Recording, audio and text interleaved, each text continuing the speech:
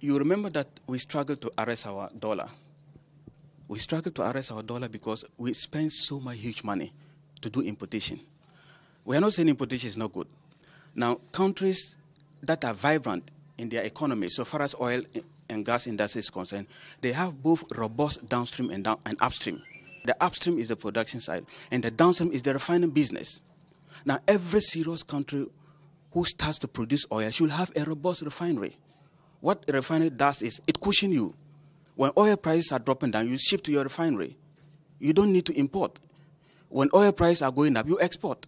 So that is the strategic advantage of having a refinery as an oil producer. So as an aspect, what I will say is Ghana should give it all the necessary attention that it deserves.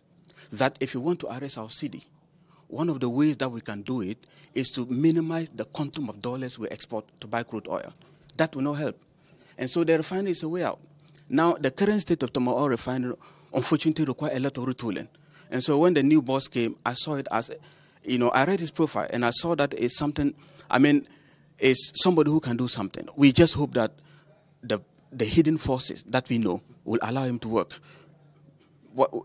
I hope you understand when I say the hidden forces, because certain times the decisions are supposed to be made, and then they can't make those decisions. So if they allow him to work and work very well to develop the downstream sector to be robust enough, then what will happen is that we'll have a very good balancing between the downstream and upstream, and then our economy will be vibrant and to be robust. So strategically, TOR is an excellent place, but it requires retooling, serious retooling.